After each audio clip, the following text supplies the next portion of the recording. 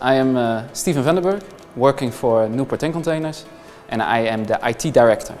After a very fruitful collaboration during a proof of concept phase, we felt that we not only found a very good and knowledgeable supplier and developer, but also found a partner with which we could start the construction of a new transport management system.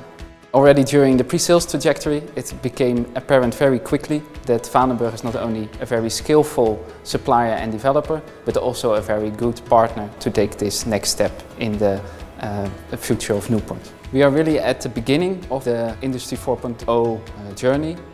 We are currently at the second step.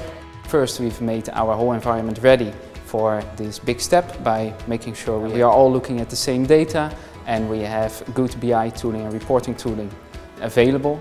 And now we are together with Vanenburg in the process of creating a new system which will enable us to automate many of our recurring processes, but also to deeply integrate with the supply chain of our customers and suppliers.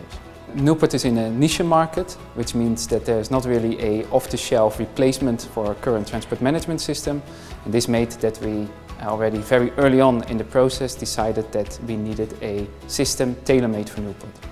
We have had improvements in the process of making our quotes, placing and tracking our orders, in many of the integrations we've had with suppliers and with customers. A good example is that we were able to reduce the time spent by our salespeople to build a quote, and during the building of a quote a lot of steps come in, like selecting the correct vendors, like creating and selecting a route which is suitable for our customers. We've reduced that time from 30 minutes in our current system to about 3 minutes in the new system. We have built a system in such a way that we can keep on developing and enhancing the system, but we are also ready to make easy connections with other tooling and apps we will build in the future.